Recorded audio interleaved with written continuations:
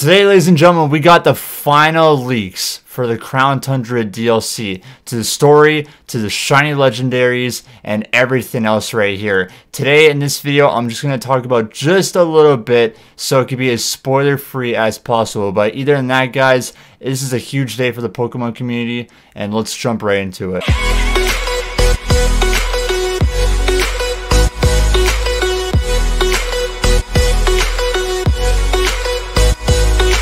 So there's a lot to talk about today in this video, guys. One, the story has been officially leaked as well. I'm not going to be talking about that whatsoever because personally for me, when I'm playing through the game, I want to be as surprised or want to go through the story as I am playing through the game. There's actually kind of like a hashtag on Twitter right now, which I have completely disabled so it doesn't spoil for myself. Only that I'm talking in this video, guys, is basically what the horses look like, the shinies for the legendaries, and also just some background on Calyrex, the legendaries, and all that stuff right there. So I just want to make that clear yet again that I'm not spoiling anything throughout the story of the Crown Tundra right here. I'm basically just talking about what the shinies look like and all that kind of good stuff right here, guys. But it's still a lot of news right here. And before I actually dive right into this as well, I want to give credit to Central Leaks on Twitter. I have their Twitter, of course, in the link in the description below. So when I'm showing the images and all that stuff right here, this is all credit towards them. And I really thank them for actually showing us, you know, the Pokemon community here today of what to expect here with the Crown Tundra, guys, because these are incredible. I can't wait to talk to you guys about them, and let's jump right into it. First thing I want to talk about here, guys, is something that is insane. I'll have, of course, the images of what I'm talking about just on, of course, the left side of me or your guys' right. And first things off is, here we go. This is it. This is the full-on shiny list of the new legendaries coming within the Crown Tundra and the Pokemon franchise. We know a lot about everything, but this is something that's huge. Look at this. We have the brand new horses finally shown to us within the Pokemon community, and I have to give credit because we are 2 days away from this being actually released, and we had nothing, like no information on any of these things. Like the only info I guess we did have was there were these two horses, a black and white horse, just because when we first saw the actual, you could say the campaign mission or the story mission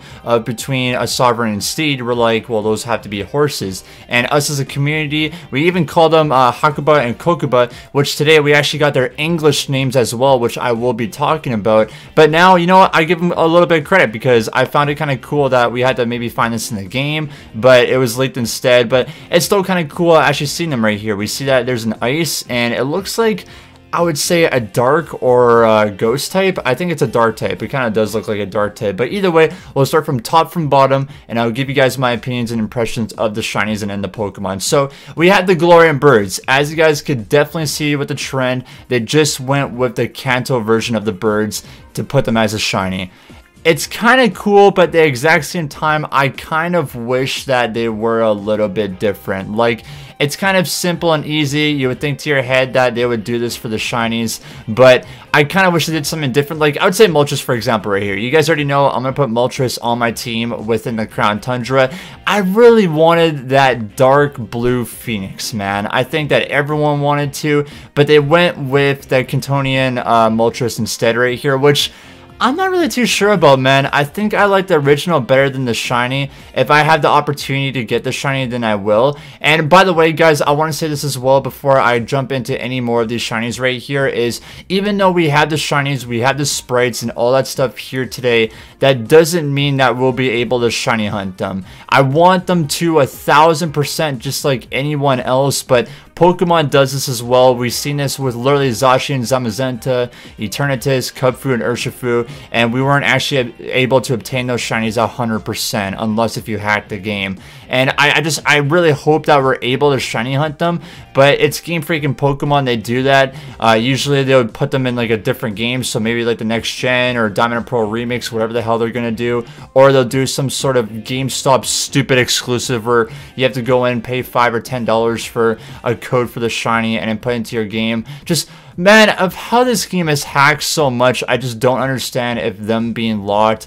It's completely stupid, but that's just a different matter. So I thought I'd bring this to you guys, that even though we have the shinies here today, it's not a guarantee that we're able to do it. I really hope we are. If we do or not, I'll bring you guys a video about it, but I just wanted to say that. So either way, we'll move on to Zapdos. Zapdos doesn't look bad, even though it's basically, well, him not flying. And we're just getting, like, literally the Roadrunner form. That's really what it looks like. It looks kind of cool. I'm not going to lie, though. I kind of like it a little bit better than the orange that he has. I'm not saying that the original Zapdos or Galarian one is bad here. I'm back and forth with it. Articuno, on the other hand, is beautiful. Articuno 1000% wins the shiny game out of the Galarian birds, in my personal opinion. I love it. It's like, yes, it's the exact same as the Kanto one, but just the design from what the Galarian Articuno actually looks like, the colors just fit so right. Like, the end of the wings there are the white, and it turns into that nice teal and into a blue, that, like, just a tail. It's a fantastic shiny. It really is. I feel like if I had a personal opinion, and if these aren't locked, and I say, do I go for Articuno, Zapdos, or Moltres first? I have to go for Articuno 1000%. But Galarian birds, I would say Articuno's is the best, and the other two are just meh. Moltres is the most disappointing out of all of them, even though that I want to put Moltres on my team. But yeah, those are my opinions on the Galarian birds right there. Next up are the Regis.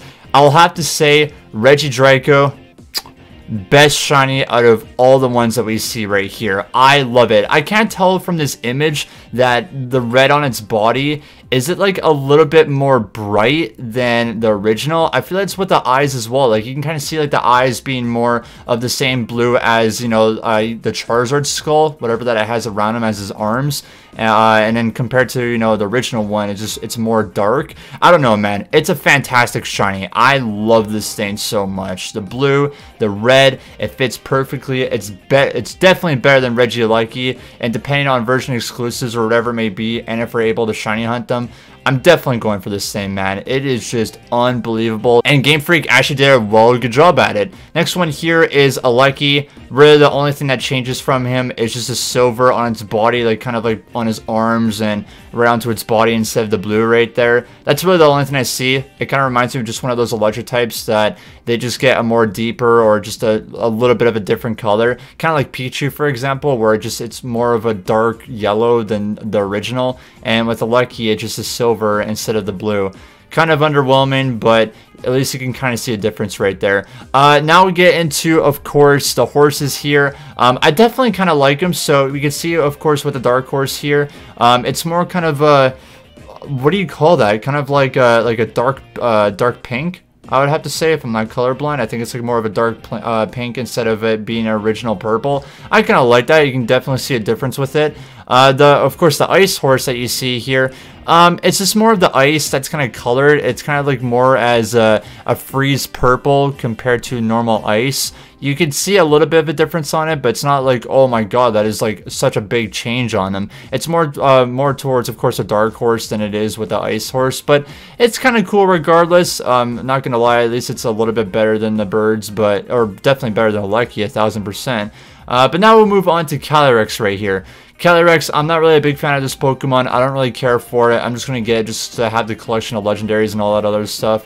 I kind of like Urshifu a lot better. But the only difference I see with the shiny right here is he basically got a tan. He's just like, you know what, Crown Tundra, I'm going to take a break. I'm going to go over to the Isle of Armor, get a tan, and then come back. That's basically what Calyrex's shiny looks like, in my personal opinion. And then now we have the fuses. This has been hinted towards, you know, in the data mines that there's going to be certain items, kind of like what Zekrom and Reshiram have as a fuse with Kyurem to kind of transform. I thought maybe they would have something like that. It's just basically Calyrex riding one of the horses. That's all it is. And the only shiny difference of it is it being Calyrex. Like, you could see it being normal, and then his shiny being literally like what a shiny is, and the horses don't change at all if you have the different shiny versions of them. I don't know, it's kind of underwhelming in my personal opinion. It's like, it's meh. I would say like the only 3 shinies I would like within all these categories is Drago, I would say the Dark Horse, and Articuno. Those are my top 3. I think those are fantastic. Other than that, it's kind of meh. but it's still very cool at the exact same time that we do have these shinies here today. But before, of course, I end this, there are a little bit of descriptions here and there about all of these Pokemon that I want to talk about because it is important. And this is the only thing I'm talking about. Like I said, I'm not going within the story or anything like that. I want you guys to focus that personally on your story and playthrough. If you want to go and spoil yourself, there's a whole bunch of Google searches or YouTube videos that probably some people will have. But either way, more description of this DLC right here is, this is what the horse is right here. And it says you can choose a horse similarly to how you choose a tower for Urshifu. So this is not a game exclusive, it says. It's like a different tower mechanism. So depending on your game, you can go with this one or that one. I'll have to play through this twice just to get both horses onto the same account, just like what I did with the Olive Armor personally. So it kind of confirms right there that these horses won't be version exclusive. It's just a different tower mechanism, which is kind of cool. I like that. Ultra Beasts are catchable in the post game. That's awesome. So if you're doing the story within the Crown Tundra and you can't catch them right away, and you're like, wait, we can't catch the Ultra Beast, you can do that in the post game. So at least that's kind of good confirmation right there. Legendaries are unlocked as soon as you choose the Dynamax Adventures. Dynamax is spelled wrong right there. It's kind of funny. But yeah, so legendaries, simple. They're unlocked once you access Dynamax Adventures. That's the whole point of it. And then it says right here that the main story is around 4 hours, which is of course longer than the Olive Armor, which we all expected. I think if you play the Olive Armor right now and just rush through it, you'll probably get 2 hours out of it. So it's a DLC after all. It's not the main game. It's going to be kind of short, but at least it's still a little bit longer than the Olive Armor of what we expected. Right here, we actually get the different variations. So this was, of course, the dex wise of 894 being Regieleki, 895 being Drago, 896 being the Ice Horse, 897 being the Ghost Horse, and then 898 is the Calyrex, and then the 2 alternate forms of the 2 horses that you choose. And then people are thinking of 899 and 900 being new mythical Pokemon, which we have no idea about yet, which it would make sense because, you know, 901, 902 and all that stuff would be for a new region of Pokemon. So maybe we'll get some new mythicals along the way, but those are of course the official numbers there. Now we'll get into the description of these Pokemon. So like I said before, as a community, we call these horses Hakuba and Kokuba, if I'm saying those correctly, and now we actually get the official English names here today, so I'll read them out here loud. So 896, Glastrier, if I am saying that correctly, a wild horse Pokemon. So Glastrier emits intense cold from its hooves. It's also a Bulgarian Pokemon. I'm definitely saying that wrong. Anything that wants it takes by force. Glastrier has tremendous physical strength, and the mask of ice covering its face is 100 times harder than a diamond. God damn. Ability at chilling neigh, does that say? When the Pokemon knocks out a target, it utters a chilling neigh, which boosts its attack stat. So that's kind of cool right there. So every time that you knock out a target, your attack stat goes up. That'll be good for raid battles. That'll be good for general. Maybe even for competitive Pokemon wise. I can't really talk competitive Pokemon because, like I said, I don't play it and I'm the worst person to talk about that. Next up right here is Spectrier. So this is the dark type Pokemon, I do believe. So wild horse Pokemon, it probes its surroundings with all its senses save one. It doesn't use its sense of sight. Spectrier's kicks are said to spirit soul from body. As it dashes through the night, Spectrier absorbs the life force of sleeping creatures. It craves silence and solitude. Ability Grimneigh. When the Pokemon knocks out a target, it utters a terrifying neigh, which boosts its special attack stat. So this sounds like that it is a ghost type, so we're going to have an ice and a ghost type horse, which is pretty cool all in all. I love those descriptions of the Pokemon. Basically sound like assholes in my personal opinion right now, man. Maybe they just have a terrible background, and we gotta learn a lot more about that once we actually play through the Crown Tundra. But Glastrier, man, just knocks out and wants to get stuff by force. Kind of scary, man. Like, geez. And then we have 898, which is Calyrex, the Cane Pokemon. Calyrex is a merciful Pokemon capable of providing healing and blessings. It reigned over the Galar region in times of yore. Calyrex is known in a legend as a cane that ruled over Galar in ancient times. It has the power to cause hearts to mend and plants to spring forth. Ability Unnerve. So that's kind of cool. So like just basically ending it off that he used to rule over Galar and now he's chilling within the Crown Tundra right here. And definitely that Glastrier and Spectrier are like kind of like the guards for him basically. So it's kind of cool to have a little bit of description right there. We also, of course, have the Ice Rider and I believe it says the Ghost Rider here, or the Shadow Rider for Calyrex. So Calyrex Ice Water High King Pokemon. According to lore, this Pokemon showed no mercy to those who got in its way, yet it could heal its opponent's wounds after battle. It said that this Pokemon once moved a large forest and all the Pokemon living there to a new location overnight. Jeez, man. Man, I would say, like, just Calyrex and these horses in general, man, they are just non-friendly whatsoever. I wonder if they're going to actually be like that within the Crown Tundra right here during their descriptions here. But moving a whole entire flock of Pokemon in a large forest overnight. Alright, well, I guess he has a Psychic type, but still, like, goddamn. And then we have Calyrex Shadow Rider right here, another High King Pokemon. It said that Calyrex and the Pokemon that have bonded with it ran all across the Galar region to bring green to the wastelands. Legend says that using its power to see all events from past to future, this Pokemon saved the creatures of a forest from a meteorite strike. The Shadow Rider's a lot better, man. It sounds like the Ice Rider's an asshole, and the Shadow Rider is actually providing good for people, man.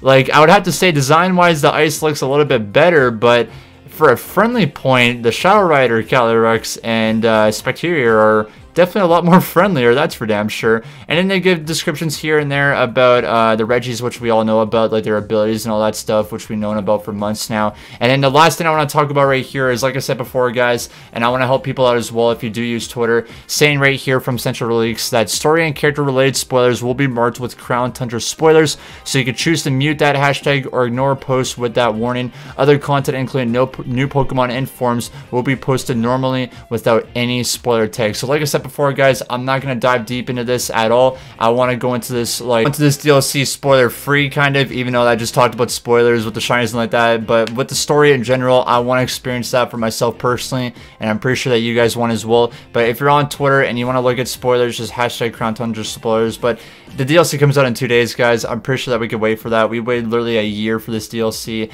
and it's literally right around the corner right there. But yeah, those were the spoilers and leaks here today. We got a lot of information about that, man. It's actually insane, to the shinies, to the character descriptions, to the English names of the horses. And yeah, I was surprised, man. It actually like, I thought we had to experience the horses in general if they were actually legit or not, but no, we got the full-on descriptions of them here today. It's cool to see that, but yeah, man, we'll have to experience it in 2 days, and I'm really looking forward to it. Hope you guys enjoyed this video here today. I know that's a little bit long, but there's a lot to cover with leaks and information and all that stuff here today for Pokemon. Like I said, guys, I'll be doing my 12+ hour stream on the Crown Tundra here very soon. Also, guys, the time zones have been officially revealed as well, which I'll talk about in a separate video right after this one goes up. But I hope you guys all enjoy it. Thank you guys for your love and support, seriously, on these Pokemon videos. If you guys have anything, comment down below. What are you guys' thoughts and opinions on the shinies of this, on the legendaries, the horses in general, the DLC? What do you guys expect on that? Subscribe to the channel if you guys haven't. That'd be greatly appreciated. And also give the video a thumbs up as well. But either way, guys, thank you so much for your love and support. And of course, we'll see you guys more in the Crown Tundra news here soon, guys. Like I said, we're 2 days away, and I cannot wait. But either way, guys, much love. As always, guys, have yourselves a wonderful day.